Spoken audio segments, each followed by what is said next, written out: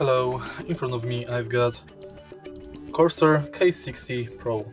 In this video I'll show you how to manage lighting via keyboard.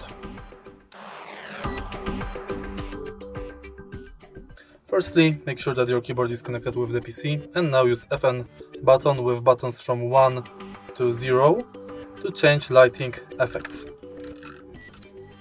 Next, use FN plus this button to rotate effect left, to rotate effect right, to increase the speed or to decrease the speed, and to reset onboard stored effect, press this button. And that's basically it. If you find this video helpful, please leave a like, comment and subscribe.